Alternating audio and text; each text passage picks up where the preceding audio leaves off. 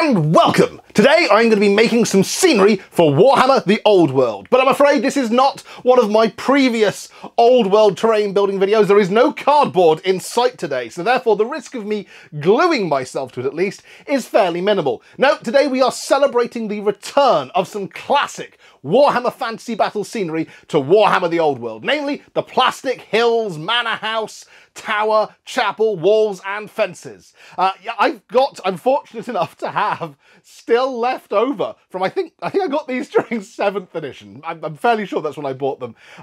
Some plastic hills, the plastic tower, plastic manor house. I've got a full set basically. You may have seen them in some of my previous fantasy battle kind of battle report videos. This normally has shadow warriors hiding in it from Mike's High Elves, but I've never really gotten around to getting it fully painted. It's never really been more than just kind of spray undercoated. This, therefore, seemed like the ideal opportunity to show you how you can get some of this new, well, some of this old new plastic scenery tabletop ready in a jiffy. So, without further ado, let's dive in. So, as you can see, the tower is already assembled, and I've given it a spray undercoat of grey. The next stage then is going to be to just get some base coats on there, and my basic plan for that is I'm just going to slap everything that's kind of not the grey stones or this kind of scully area a coat of one of my favourite colours, Rakarth flesh. So this I kind of tend to think of as being the original kind of Denab stone, but updated for the current paint range. It's really nifty if you want kind of an off-white, earthy white. So without further ado, I'm going to quickly slap that on here. Whilst I'm doing that, let me just briefly explain what I have done to the hill. The hill has been, basically since the point I bought it, since I think they released the spray, it was given a blast of Deathclaw Green spray. Other sprays are now available, but I would suggest, for the purposes of painting this and for using this kind of quick speed paint tutorial, that you give it a similar kind of murky green or off green kind of undercoat. It will work well with what I'm going to suggest that we do next. Okay, so without further ado, let's get some Rakarth flesh on here. Catch you in a sec. You don't have to be too neat with this because we are going to be basically blasting this with some contrast paints afterwards. It's just that having the Rakarth flesh on here first will give it a better definition afterwards. But that is most of a side done already. Cool, okay, let that dry. Whilst that's drying, let me talk to you about this hill. So, like I said, it's been given just a quick green undercoat.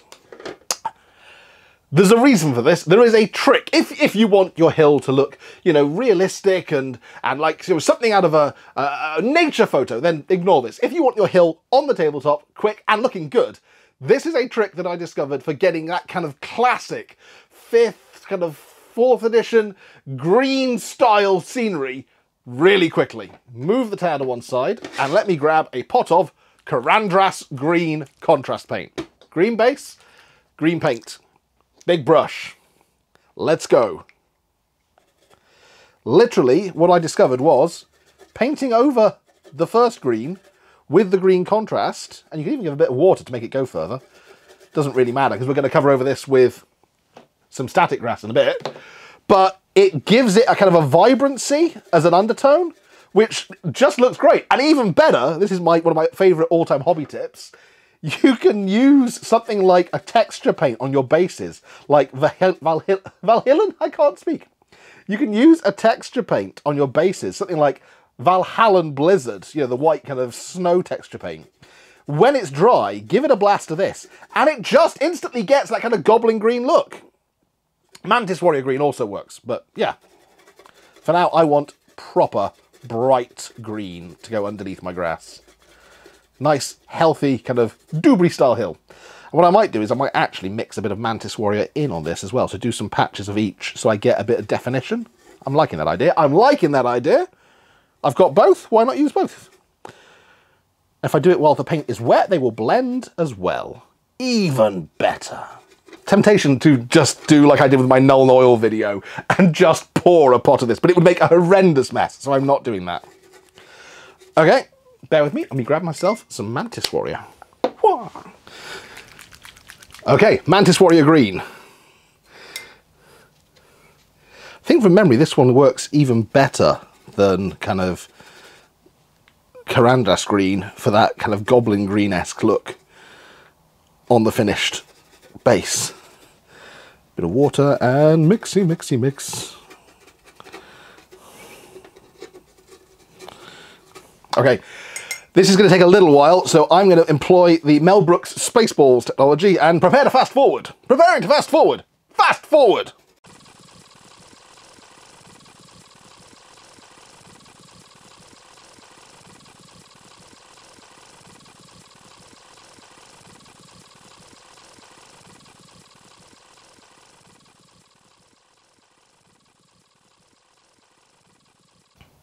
Right, that needs to dry for a little while. So whilst that's dry, then I'm going to now move on to the tower. The tower, I did blue peated this. So I did 2 of the sides earlier. So I know for a fact that those are dry, and I'm waiting for the other 2 sides to dry, which are mostly dry. The plan on this is going to be giving everything kind of a coat of Agrax Earth shade. But before I do that, I want to hit all of the stonework up with Basilicanum grey contrast. And this is all kind of the grey bricks around the base of the tower, but crucially, not the chimney. The chimney I've got a plan for. I want that to look like red brick, and I'm going to do that in a quick way. So, okay, Basilicanum grey. Stick my hand back inside the tower.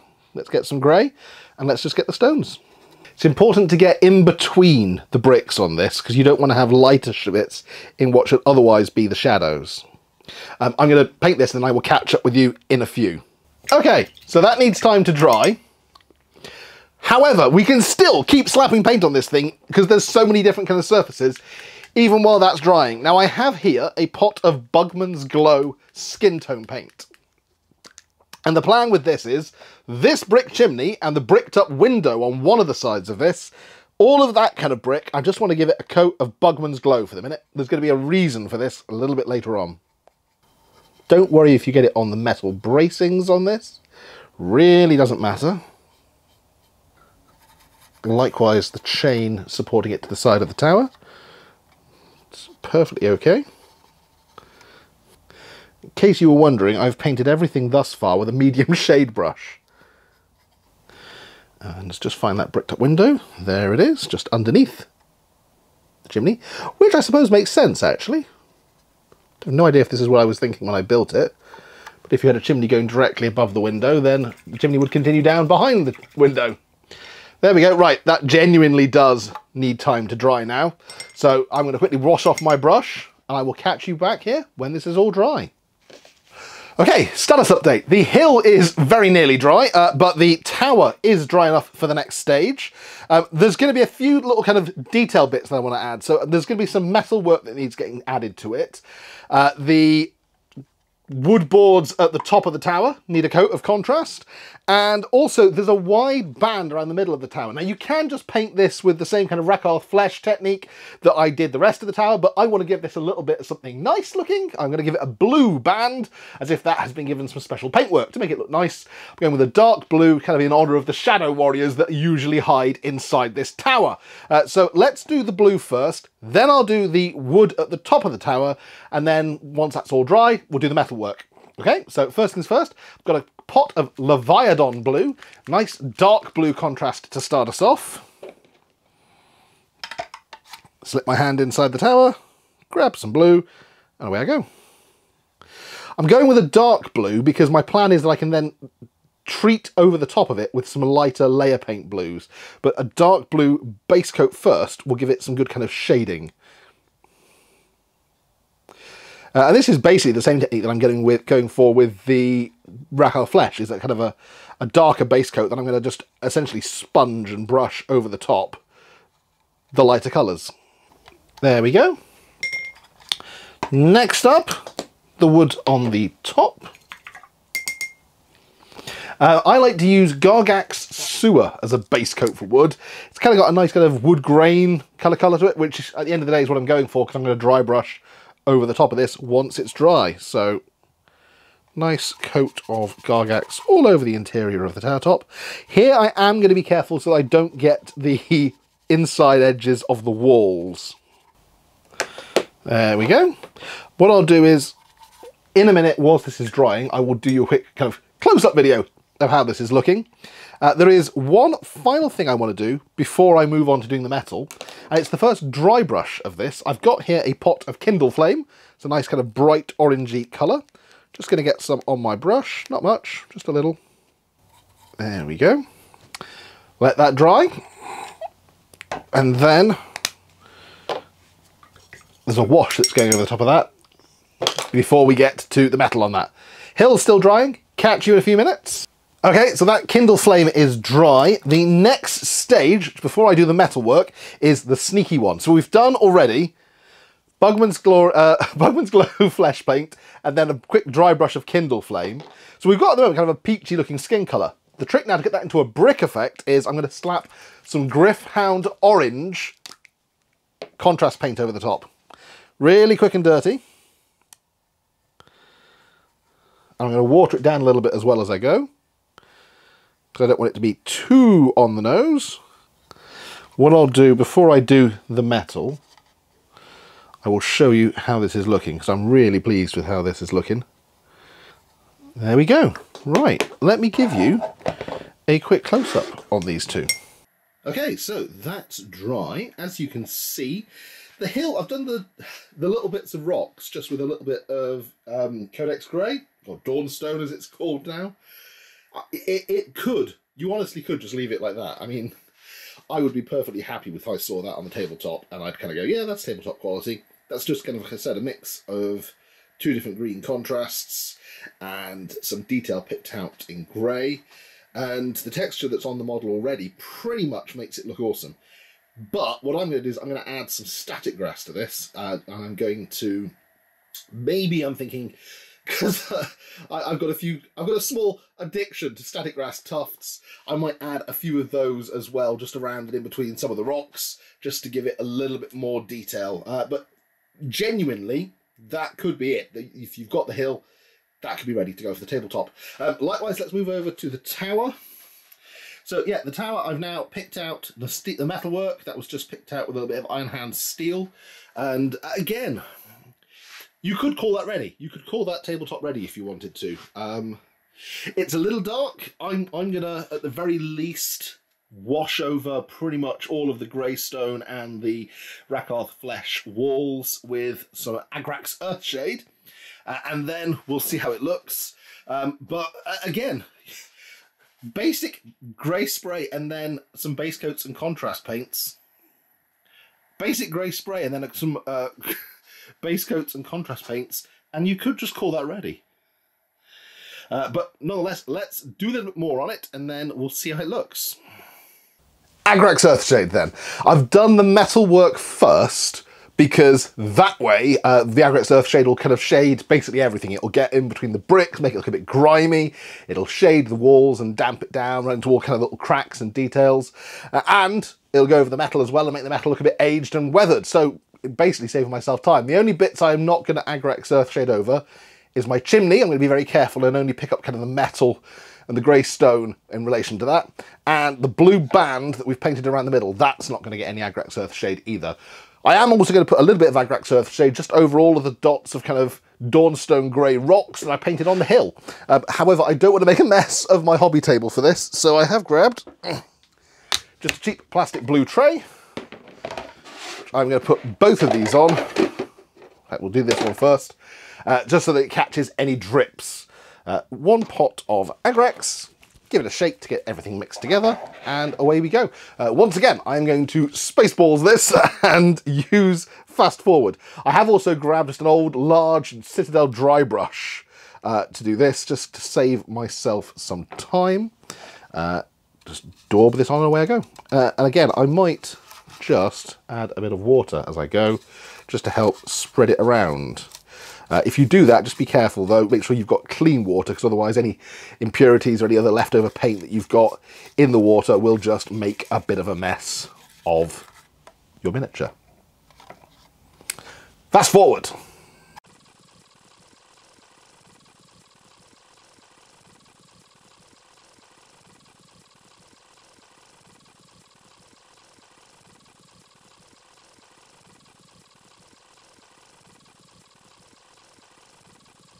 So both of those have got Agrax Earth shade on.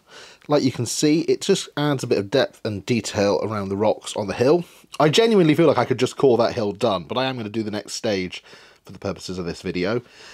The tower, again, you can see it's all kind of just dirtied down now. What we're going to do to the tower next is essentially a whole bunch of dry brushing and sponging. So bear with me a moment and we will shift over to that. Right, dry brushing time. Okay, so I've got a selection of paints that I'm going to use to dry brush. The first one I want to crack off with is some Dawnstone, or Codex Grey as I still tend to think of it. The plan for this is going to be used as a fairly heavy dry brush. I mean, it's almost a wet brush. I want to cover most of the stonework aside from kind of any imperfections or depths between the cracks. So I'm going to fairly heavily dry brush all of the rock work on this with that. I will show you what that looks like once it's done. Following on from that, then the next stage is going to be, I'm going to do the blue border that's around the middle of the tower. That's getting essentially a kind of like more of a stipply type dry brush of Altdorf blue. There's a bunch of kind of nice detail around that middle section. So there's the kind of Karl Franz Imperial crosses, there's the skulls and the alcoves. I'm going to just dry brush everything with this blue, and then the plan is to go back and kind of pick those details out with some bone and some gold. Final one that's going to happen then is the area that up until now has been this kind of dirty off-white that's been done with Rakarth flesh and Agrax Earth shade. I'm going to sponge it in two stages. First sponging is going to be a sponging of a Ushabti bone. Then I'm going to sponge over that with a thinner sponging, so leaving areas of the Ushabti bones showing through with Screaming Skull. So I'm going to do all of that, and I'll show you how it looks once it's been done. I'll do it kind of a stage by stage. I'll dry brush it, then show you how it looks. Then I'll do the next stage, and I'll show you how it looks, and we'll see how we get on. Okay. Okay, so that is the grey, hurriedly dry brushed over the top of that. I'm relatively happy with how that's gone. I'm going to do the blue next. Whilst I had the grey out, I also gave a quick dry brush over the stones that I had Agrax Earth shade on the hill. The only thing that is left on the hill, and the reason why it's currently on a tray now, is to attack it with some static grass, which I'm going to do once I have done all the dry brushing on the tower. Let's carry on with the dry brushing. Blue next, like I said, Altdorf blue. It's just kind of a nice mid-tone blue, and it will look really nice kind of on the stonework, because it's got kind of an almost pastel-y shade to it. What I might just do on the big flat section above the doorway here is I might attack that with a bit of sponge rather than doing that with a dry brush. There we go. So there is my blue border between the wall sections. Got a sneaky little trick for the grey stone either side of that blue border, so don't worry a bit if you get some of the blue on that, because I'll show you my sneaky trick for that at the end. I'm now going to move on to sponging the tower surfaces. That's the big heavy part of the labour, so I'm going to turn the camera off while I do that, and I will catch up with you once that is done. Right, that's the sponging done then. This is now looking really good. I'm really chuffed with how this has come out. In case you were wondering what I mean by when I'm talking about the sponging, I've literally got some little bits of just soft yellow sponge cut off a clean unused dishwashing sponge that I've just been dipping in the paint and just kind of stippling over the surface of the bits of the area that I want to look like kind of rough plasterwork. It looks really good in terms of an effect for a finish. Again, I say this a lot. I could consider this to be done now, but I am going to do a few more little kind of fine details just to essentially fine tune it. None of this is essential. You could absolutely just stick that on the tabletop now and go, bosh, that is a finished tower. I am happy with it. What I am going to do is I've got some Sylvaneth bark, which I'm going to just gently dry brush over the woodwork at the top of the tower to make it look a bit lighter. There is some exposed kind of little wooden beams that stick out underneath the tower top and abut the top of the blue border. Those I'm going to just give a quick coat of Steel Legion drab, and then a wash just of something like, I might give it a wash of just like Agrax Earthshade or something, just again to kind of fill in the wood grain, just to give those a bit more detail. I did mention there was something that I wanted to do to the border between the kind of top and bottom of the blue section, just to give it a nice little finish. And I'm going to do that now on camera, and then the other little tips and bits that I'll describe to you, I'm going to do off camera. So this is, how I think of this is in the style of kind of a classic tower that perhaps was built at the time as a particularly rich or fanciful building, it might have had a gold leaf applied to that kind of border that unfortunately over time has worn away. Simplest way that I can apply that is I'm going to, wrong gold, I'm going to get some Liberator gold, and just like I sponged the kind of bone colour on and I sponged the blue, I'm just going to sponge a little bit at the edges of this border with some Liberator gold, just essentially to almost look like weathering, except what I'm applying is the leftover gold that was still on this border, essentially, before it's kind of worn away. So I'm going to just go around and gently stipple all along the edges of this border with a bit of gold, and I'll show you what it looks like when it's finished. There we go, that's the stippling finished, so I'll just show you how that has come out. I'm really pleased with how that looks. A few other little bits I'm going to do. So the skulls in the blue alcoves, those need to be picked out. They're not real skulls, they're supposed to be decorative skulls. So I think what I'm going to do with those is just, again, same gold that I've used to do the edging. I might just dry brush those with that. Or I could do them kind of a lighter grey. That can give some nice contrast. The golden kind of crest symbols that are on one side of it, I think I'm going to do that in a different shade of gold. I'm going to dry brush a bit of Retributory armour over those.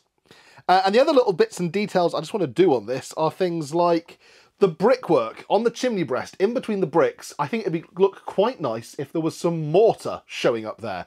How I'm going to achieve that is I'm going to water down a bit of Dawnstone with some Larmian medium, just run that into the gaps between the bricks, let this rest and dry on its side with that between the different bricks.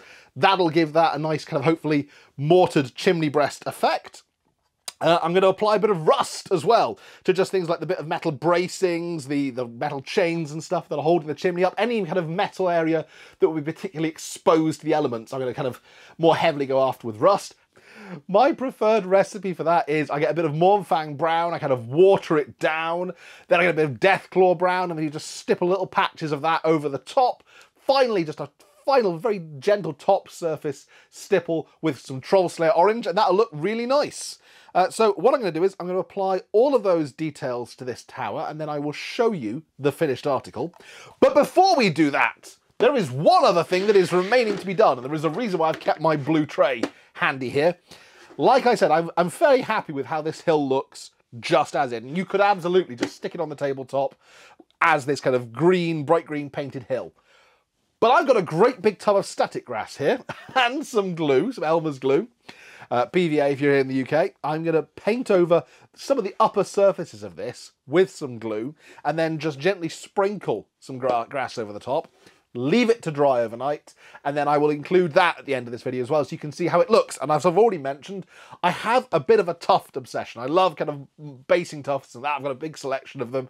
I might add a few different ones of those, especially kind of in amongst the rock crumps to represent weeds that are growing up on my hill. Nothing that's going to get in the way of putting miniatures on this, because that's, at the end of the day, the purpose of this hill is it's for gaming. But just to make this look a little bit stand out. I'll do all of that, and then I will show you the finished article for both of these. I realise as well, I've been kind of rabbiting on about all the different paints that I've been using. What I will do is I will put those paints in the description at the end. Okay, right. I better get gluing. Let's get some glue.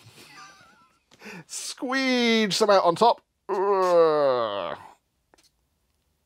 I'm going to use that same big old knackered dry brush that I was using earlier for the Agrax Earth shade to just spread this glue around a bit. Okay, catch up with me in a second when I've got the glue all squidged out and I'm ready to paint, to dribble some static grass on. I'll just show you that covered in glue before I start sprinkling grass on it, because that is quite satisfying actually, dousing the top of that in glue. You might wonder, why have I gone to all the trouble of painting it green before I start dousing it with static grass? Well, the reason for that is I've previously found that when I've done things like when I did my river tile section, if you've watched the Building Wargames Terrain riverboard section, I found that a lot of the grass still kind of showed what was underneath showing through, and it's just really helpful if that's a colour that kind of complements the grass that you're going with. Right, I have an important note here, non-sticky fingers, because I don't want the glue grass sticking to me, I want it sticking to the board. I'm just going to sprinkle it on here. I am kind of just pinching and sprinkling because I want to try and break it up as much as possible. I don't want it going on as clumpy. There is a whole series of YouTube videos out there that I've watched of people doing this, and they use all kinds of amazing technology using, you know, electric static grass breaker uppers and things that cause the static grass to adhere to the thing that they're attaching it to through the power of electricity, and they sieve it and all that stuff. And I'm just throwing myself in and getting myself absolutely covered in grass because, well, I'm me, and this is how I do videos. This is how I do crafts. Like it says in the description, enthusiastically if ineptly hobbying. Just keep sprinkling. The benefit of doing this on the tray instead, if you're wondering why I've done this on the tray, it's because when this is dry, so when I'm thoroughly happy that all the glue has dried out and everything that was going to stick has stuck, I can just tip what's left of the static grass off onto the tray, which is what I did, again, when I did the river tile section. And then any of the static grass that hasn't stuck will stick onto the tray, and I can then just kind of brush it up, put it back in the pot, and use it again. Right, leave me doing this for a minute, and I will catch up with you when I've finished sprinkling. Right, I'm just gently patting it down a little bit to try and make sure that where as much as possible it actually adheres to the glue that I've scattered on here. And I'm really happy with how this is looking. Definitely buying myself a pack of 2 more of these so I can have 3 hills on my board. Although Games Workshop, if you're watching, I'd love it if you could re-release the hill that kind of splits up into corners and makes edges for the hills at the edges of boards, because that's really cool as well. Let me show you what that looks like. I'm covered in grass. I'm not going to end up covered in glue, said Ben. I'm not going to glue myself to anything when I make this video. I'm not doing cardboard, it'll be fine. Yeah, right. There you go, that is the hill covered in grass. That has used almost everything that was in my Warlord Games summer grass tub, but I'm hopeful that I'll get some of it back once this is dry. Pat, pat, pat, pat, pat, pat. Okay, I'm going to catch up to you tomorrow morning when this has dried. I added some tufts. The final details have been added to the tower, and I will show you the finished projects. And then perhaps just have a little kind of chat about how I felt it went. But all in all, this has been one evening's work, and I've done 2 pieces of scenery. I'm well chuffed with that, and this is certainly manageable in an evening if you end up buying these sets. Catch you tomorrow morning. Good morning. The tower then is done. I'm really pleased with how that's come out. I'll put up a close-up kind of rotating view of it at the end of this video so you can check that out. But that is an entire plastic tower painted in basically an evening, and a hill done as well. The hill is still covered in grass. As I said, I've left it overnight to dry out. You can see it there. I'm going to just gently tap it against the tray now and get some of that excess off. I'll do it from this side as well. All of this grass that's left on here can go back in the tub to be used again. And then I've got here just a large decorator's brush. I use this just kind of for dusting miniatures and other bits and tasks like that, but it's really useful for brushing off the excess grass as well. It does end up with a slight greenish tinge on the end, but that brushes off on its own as well. That has come out really nicely.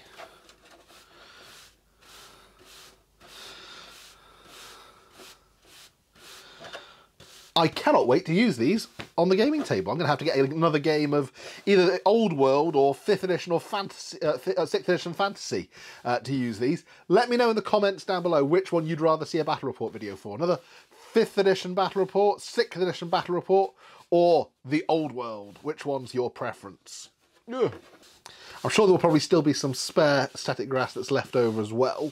What I might do is give this, when I give the tower a blast of Purity Seal to make sure the excess paint doesn't rub off whilst I'm using it on the gaming table, I might give the hill a little dust with that as well, just to help seal any of this leftover grass onto the hill. So there we go, that's done. One hill, all complete. Like I said, I might add a few little tufts to that. I'm not sure it actually needs them. I think that might actually detract from it. And I can even put the tower on top of it. And that looks really nice as well. There we go. Tower on a hill. What could be better than that? Well, I hope you've enjoyed this video, and I hope that this has perhaps inspired you to go out and get your own scenery and paint it up. If you do, please, if you put photos online on Instagram or on Twitter or whatever, tag me in because I'd love to see them. If you are not already a subscriber to the channel, please do me a favour, click that subscribe button. I'm nearly at 2,000 subscribers. This week I got a reminder that it was a year ago that I hit 1,000, so it'd be really cool if this week I could hit that magic 2k and basically have it within 12 months I'd got an extra 1,000 subscribers. Right, well, I've got to go and get some games of Old World in, or 5th edition or 6th edition fantasy. Thank you very much for watching. I hope you've enjoyed this video. Please keep watching to the end to see just kind of the final glamour shot of these finished pieces of scenery. As ever otherwise, though, I will catch you next time. Bye for now.